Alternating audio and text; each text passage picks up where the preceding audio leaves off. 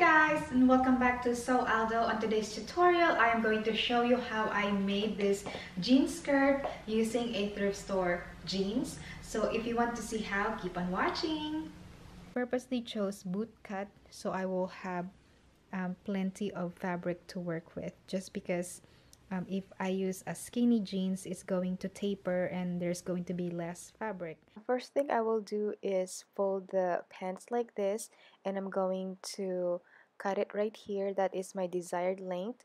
When I purchased this, I didn't realize that there was a hole on the knee that limits me to how long I could make the skirt. And then I am going to be using my seam ripper to unpick the inseams, and it should look something like this.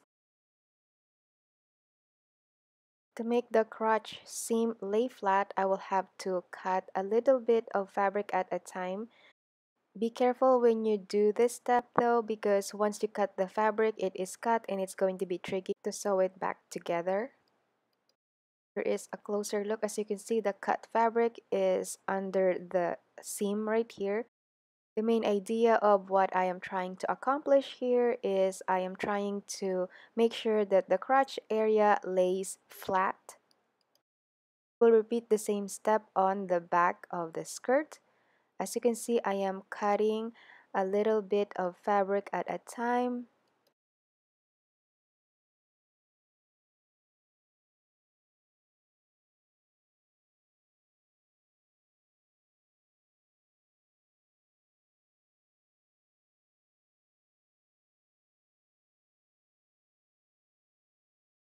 Then I will smooth it out, making sure that the crotch area is, like I mentioned earlier, it should be flat. So when you're wearing it, the fabric is not puckering up.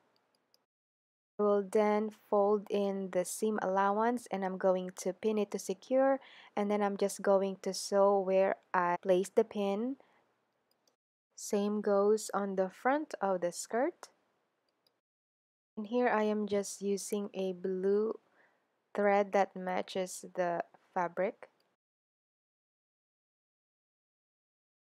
I will repeat the same step on the back of the skirt. Now it's time to patch the massive slits on the skirt.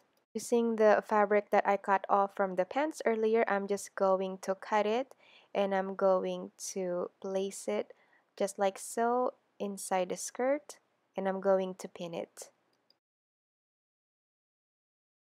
And then I'm just going to top stitch it.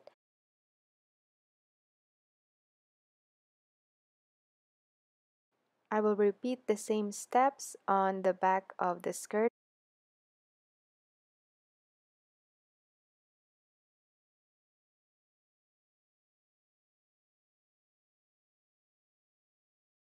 I'll go ahead and top stitch it. I start from the top and then all the way to the hemline.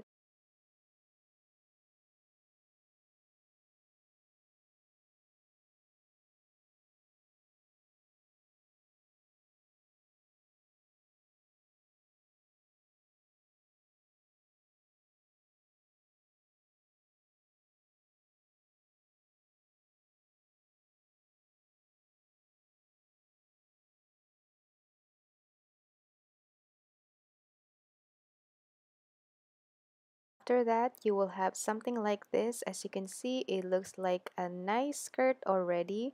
And now it's time to trim off the excess fabrics in the inside and the hemlines. And if you don't like to finish the skirt, you can leave it as is. Toss it in the washer and it will give you that distressed and frayed look.